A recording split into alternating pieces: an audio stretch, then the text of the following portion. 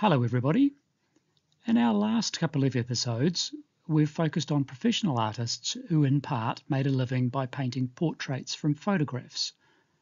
Today, we're instead going to look at an amateur artist who's represented in the museum's collection by watercolours of Otago landscapes.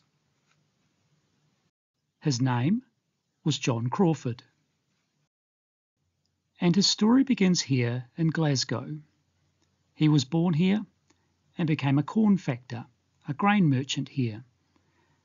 In 1846, he married Margaret Helen Craig and began raising a family here. Then 28 years later, John, Margaret and some of their children, Joanna, who was 22, David, 18, Archibald, 17, Jesse, 16 and William, 11, boarded the city of Tanjore at Greenock and sailed off to begin a new life on the other side of the world. They arrived in Dunedin in May 1874. This view of Palmerston in 1878 is the earliest of John Crawford's works that we have in Toitū's collection. On Boxing Day 1878, John and Margaret's eldest daughter Joanna Cleland Crawford married Henry Stewart McColl, who was the schoolmaster here at the South Otago settlement of Wangaloa. In February 1881, John made 5 paintings of the tiny settlement, which joined together to form a panorama that is over 1200 millimetres wide.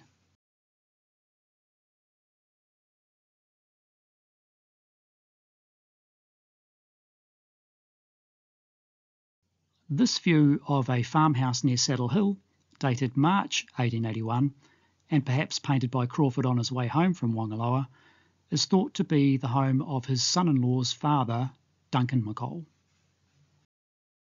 The Crawfords, meanwhile, had settled in William Street, just below the town belt in the neighbourhood of Upper High Street. One of the biggest happenings in their neighbourhood when the Crawfords lived there was the introduction of the Roslyn cable car up Rattray Street in 1881, and the Mornington cable car up High Street in 1883. Several of Crawford's works show the Mornington cable cars. This one shows an uphill car appearing over the rise near the intersection of High and Maitland Streets, and a downhill car heading towards the William Street intersection, with Anderson's Bakery on the corner.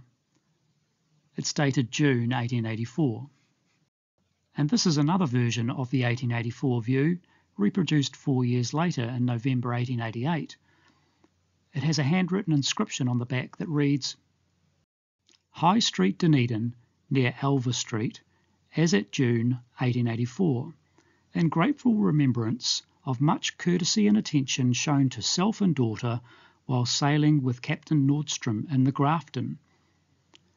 Shipping reports in a local newspaper confirm that Mr. Crawford had indeed sailed with Captain Nordstrom in the Grafton on a voyage from Westport to Port Chalmers in October 1888. Here's another of his views of the High Street cable car line, uphill this time, from the Maitland Street intersection, dated 11 February 1885. And here it is again on the 20th of March 1889 from across the road, looking towards the house of merchant James Hazlitt on the corner of Maitland and High Streets. This one, also dated 1889, captures the view from the top of Glen Park Avenue, where an extension of the Mornington cable car system to Mary Hill had opened in 1885. Here we have the steep track between the end of Clark Street and Canongate up what was known as Breakneck Hill. Perhaps it would have been more correct to call it Breakleg Hill, because in January 1873, a year or so before the Crawfords arrived, Edward Hunt fell over a bank here and injured his leg. He was carried down to a hotel and a doctor was sent for. The appropriately named Dr. Sawley declared it was just a sprain and that Hunt would be back on his feet in a week. When that proved not to be the case, he took Sawley to court, seeking £100 in damages. In the end, the magistrate decided that a fair and competent degree of skill had not been displayed by Dr. Sawley, and Hunt was awarded the £100 he sought. This view is dated June 1884 and shows R.K. Murray and Sons' newish confectionery works in the shadow at the foot of the hill. The factory was built in 1881. In 1883, Crawford appears to have been back in East Otago, capturing two views of the old flour mill at Palmerston. The first flour mill on the Shag River at Palmerston was built in the 1860s by the Runciman family. However, in 1868, the mill was hit by a disastrous flood. Mr. and Mrs. Runciman, their 3 children, 2 men and a maid, spent the night perched on the water wheel of the mill after the house, mill and stables were all swept away. The group was rescued the following morning thanks to the heroic efforts of William Gray, who swam through the floodwaters with a rope attached to a makeshift boat.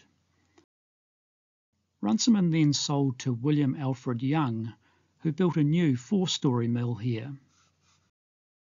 Young would become the first mayor of Palmerston in 1872. He was also a nurseryman and kept hatching ponds for fish here. He sold the mill in 1879, so he no longer owned it when Crawford painted this picture in 1883. Then in January 1885, Young's body was found face down in the Shag River. He's thought to have been working in his nursery and gone down to the river for a drink of water, suffered a seizure while doing so, and drowned. Several more of Crawford's paintings depict places in the Palmerston district in 1883. Here we have the township of Macrae's Flat. Here's one of its main street, and one showing the schoolhouse with its distinctive stone fence. Crawford also appears to have visited Goodwood on his 1883 foray into the Palmerston district and produced this monochrome view of a cottage there. Some of his views dated 1885 are in the vicinity of Saddle Hill again. This one of the East Tyree Church with Saddle Hill in the background is dated 2nd of January 1885. Here we have the main road at Mosgiel featuring Vanini's Hotel. Swiss-born hotel keeper Damiano Vanini appears to have come to Otago in the late 1870s. In 1878, he ran Saratoga House at Blueskin. In the early 1880s, he was proprietor of the West Tyree Hotel at Outram. In about 1884, he opened the hotel in Mosgiel that John Crawford captured in his 1885 work.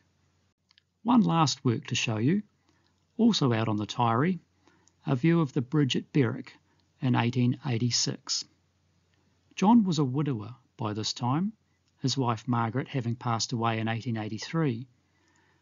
In 1889, after more than 15 years living in Otago, John Crawford, the retired corn factor from Glasgow, also passed away.